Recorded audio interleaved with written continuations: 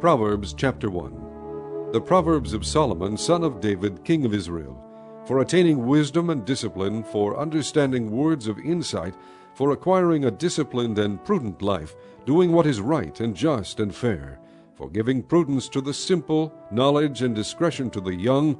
Let the wise listen and add to their learning, and let the discerning get guidance, for understanding proverbs and parables, the sayings and riddles of the wise.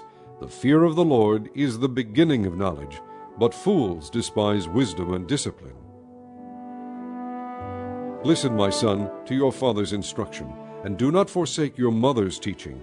They will be a garland to grace your head, and a chain to adorn your neck. My son, if sinners entice you, do not give in to them. If they say, "Come along with us," let's lie in wait for someone's blood, let's waylay some harmless soul, let's swallow them alive like the grave, and whole like those who go down to the pit. We will get all sorts of valuable things, and fill our houses with plunder. Throw in your lot with us, and we will share a common purse. My son, do not go along with them, do not set foot on their paths, for their feet rush into sin. They are swift to shed blood. How useless to spread a net in full view of all the birds. These men lie in wait for their own blood.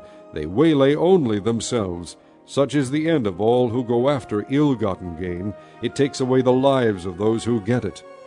Wisdom calls aloud in the street. She raises her voice in the public squares. At the head of the noisy street she cries out. In the gateways of the city she makes her speech. How long will you simple ones love your simple ways? How long will mockers delight in mockery, and fools hate knowledge? If you had responded to my rebuke, I would have poured out my heart to you, and made my thoughts known to you. But since you rejected me when I called, and no one gave heed when I stretched out my hand, since you ignored all my advice and would not accept my rebuke, I in turn will laugh at your disaster. I will mock when calamity overtakes you, when calamity overtakes you like a storm, when disaster sweeps over you like a whirlwind, when distress and trouble overwhelm you. Then they will call to me, but I will not answer. They will look for me, but will not find me. Since they hated knowledge and did not choose to fear the Lord, since they would not accept my advice and spurned my rebuke, they will eat the fruit of their ways, and be filled with the fruit of their schemes.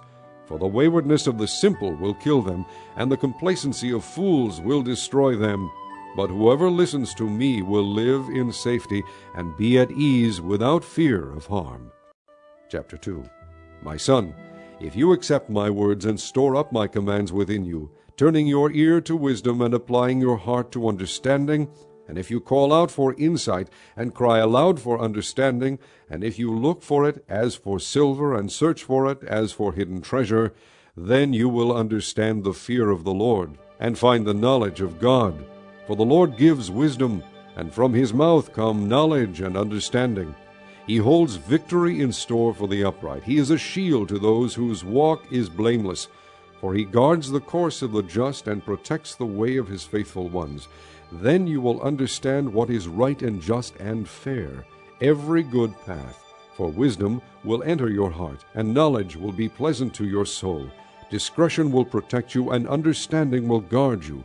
Wisdom will save you from the ways of wicked men, from men whose words are perverse, who leave the straight paths to walk in dark ways, who delight in doing wrong, and rejoice in the perverseness of evil, whose paths are crooked, and who are devious in their ways.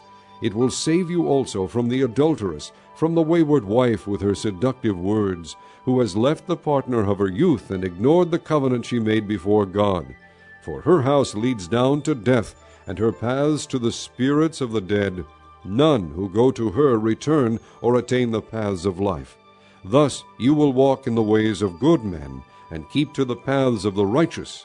For the upright will live in the land, and the blameless will remain in it. But the wicked will be cut off from the land, and the unfaithful will be torn from it. Chapter 3.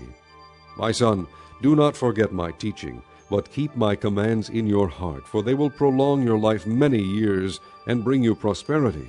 Let love and faithfulness never leave you. Bind them around your neck. Write them on the tablet of your heart. Then you will win favor and a good name in the sight of God and man.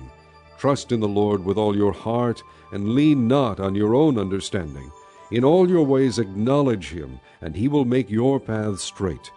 Do not be wise in your own eyes. Fear the Lord and shun evil. This will bring health to your body and nourishment to your bones. Honor the Lord with your wealth, with the first fruits of all your crops. Then your barns will be filled to overflowing, and your vats will brim over with new wine. My son, do not despise the Lord's discipline, and do not resent his rebuke, because the Lord disciplines those he loves, as a father the son he delights in. Blessed is the man who finds wisdom, the man who gains understanding, for she is more profitable than silver and yields better returns than gold. She is more precious than rubies. Nothing you desire can compare with her. Long life is in her right hand, in her left hand are riches and honor. Her ways are pleasant ways, and all her paths are peace. She is a tree of life to those who embrace her. Those who lay hold of her will be blessed. By wisdom the Lord laid the earth's foundations. By understanding he set the heavens in place. By his knowledge the deeps were divided, and the clouds let drop the dew. My son, preserve sound judgment and discernment. Do not let them out of your sight. They will be life for you, an ornament to grace your neck. Then you will go on your way in safety, and your foot will not stumble. When you lie down, you will not be afraid. When you lie down, your sleep will be sweet.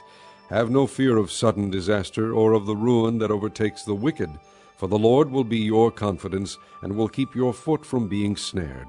Do not withhold good from those who deserve it when it is in your power to act. Do not say to your neighbor, "Come back later. I'll give it tomorrow," when you now have it with you. Do not plot harm against your neighbor who lives trustfully near you. Do not accuse a man for no reason when he has done you no harm.